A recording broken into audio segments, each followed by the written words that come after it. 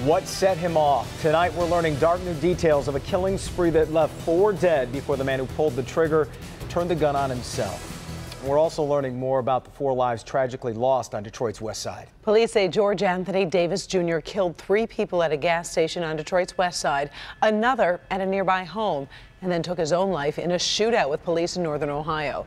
Let's get to Priya Mann. She is live tonight. Priya, one of the victims, Kristen Thomas, just happened to ask for a ride Monday morning, we understand. Yeah, that's right. Kristen works at McDonald's. When she saw the deacon and his daughter drive by, she stopped them and she asked for a ride, and it was a tragic twist of fate. Kristen and Sierra shot in the vehicle. Sierra's dad shot while pumping gas. The gunman would later turn the gun on himself, and these families say they will never get justice.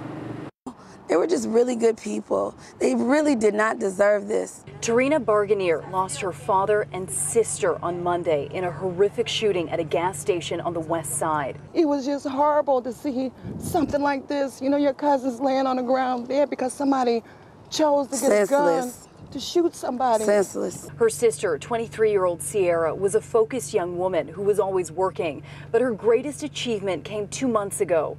A healthy baby boy. She was so excited. I just can't wait till you get here. I can't wait till you get here with my belly. Police say the infant's father, George Anthony Davis Jr., shot Sierra, her father, and another woman at a Sunoco gas station at Fenkel and Beaverland.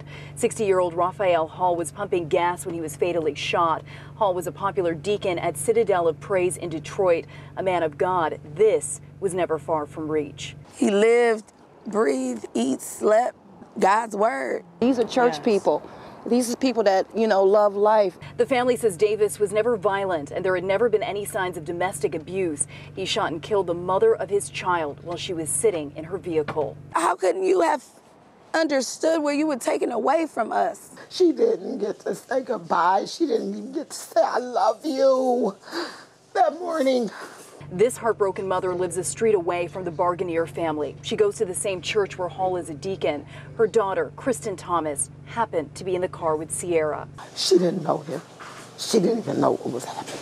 Sabrina Thomas says her daughter was running late yesterday, and when the 21-year-old saw Deacon Hall, she asked for a ride to work. We talked about her plans for her future, and the devil snuffed it right out from up under her.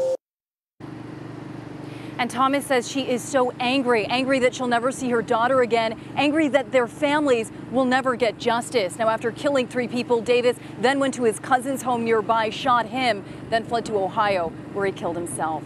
Reporting live, I'm Priya Mann, Local 4. Priya, I understand there is a tribute planned for tonight. Yeah, there is a growing memorial planned tonight, a candlelight vigil. They'll also release balloons. It's meant as a way for this community to start the healing process when there are so many questions. That candlelight vigil tonight at 7 p.m. Local 4 will be there.